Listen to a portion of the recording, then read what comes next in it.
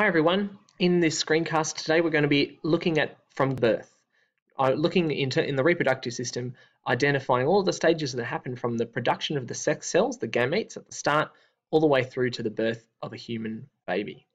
Okay, so I'll start off by giving you a bit of an overview of what we'll talk about in the next few minutes. So firstly, we're going to look at the process of how the sex cells are formed, the gametes, all the way through to the very end stage of when a new human being is born.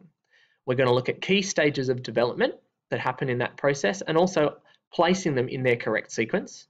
And then we're also going to identify some key vocabulary. Okay, so make sure that you're taking notes closely as you watch. So first of all, we're going to start off by looking at how the gametes are produced. So we can see here we're talking about sperm production inside the testes in the male. Now, you don't need to be able to identify all these details by any means, but just to show you kind of how that process works, happening inside the seminiferous tubules, existing inside the testes, and then they move to be stored in the epididymis. We can then also see the process of producing an ovum, an egg, inside the ovary for a woman. So we have eggs that are produced in the ovary, and then every month and around about the same time, depending on the woman, that one or potentially more eggs are released from the ovary to travel towards the uterus. Okay, so unless these processes happen, there's no possibility of a baby being formed. So sperm production in the man, ovulation in the woman as the first stage of the process. Okay, but so then we get to sexual intercourse. So sexual intercourse is necessary, and the main way that the sperm and egg are allowed to meet. So ejaculation is the process by which sperm are released from the male reproductive system so that they're able to head towards where the egg is inside the female reproductive system. So this typically is in sexual intercourse, but with other techniques like in vitro fertilization and otherwise, sperm can be introduced in other ways that have been developed.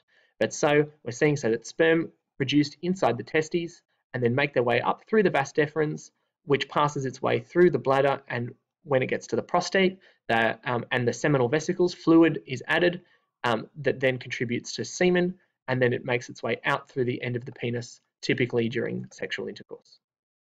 So the sperm are introduced that way. Once they're inside the vagina, the idea is that the sperm will make their way up and through. So they will make their way up through the vagina, passing through the cervix, into the uterus, moving their way up towards the fallopian tube, which is where fertilization is going to happen if all of those things are right. That's where the ovum or egg is going to be encountered.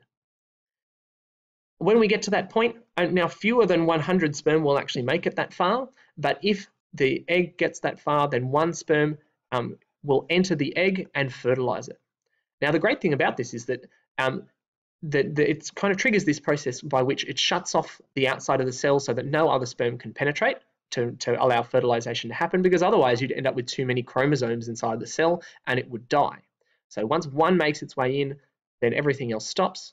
But it's amazing when you think that about 150 million sperm are released during the ejaculation, but only a tiny fraction of them will survive to this stage up inside the fallopian tube.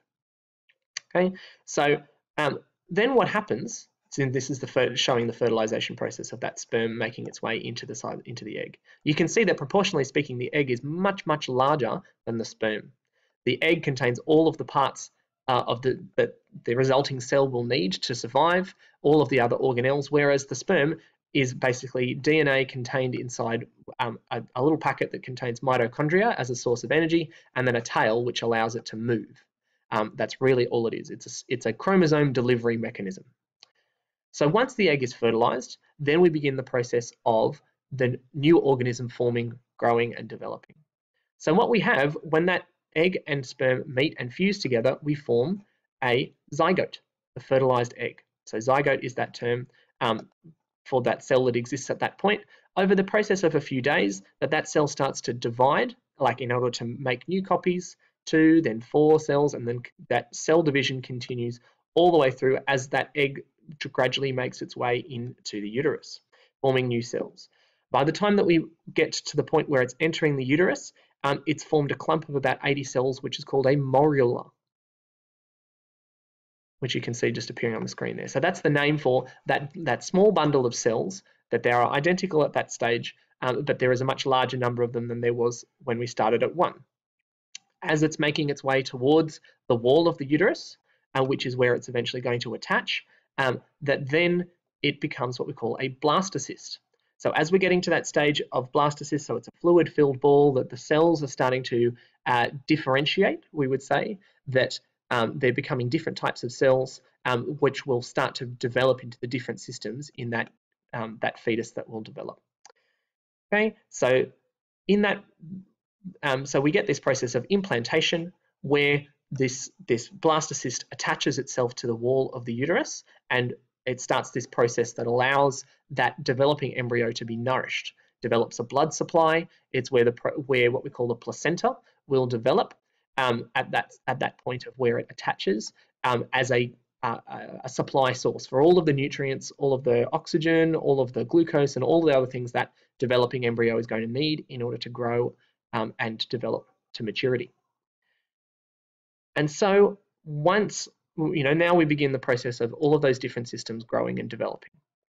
As you can imagine, we're starting out very, very small, but in a very short space of time, that blastocyst develops into an embryo, which is in that first 8-week period. We call it an embryo.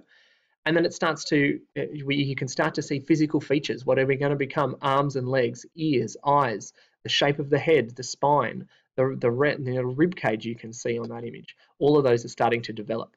Once we get past the 8-week mark, we call it a fetus. And so it will be called a fetus right up until the moment that it is born. And so you can see the image on the right is of a fetus at a much later stage of development.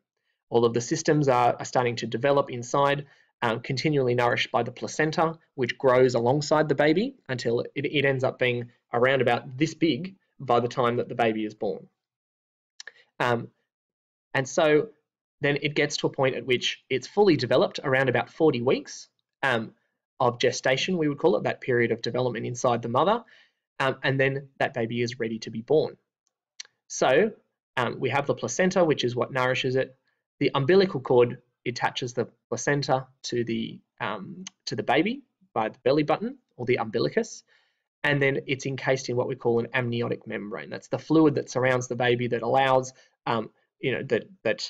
basically keeps it healthy, keeps it, it controls the water levels, and also helps to protect it from the outside world, so that it controls what comes in and out of the baby's body.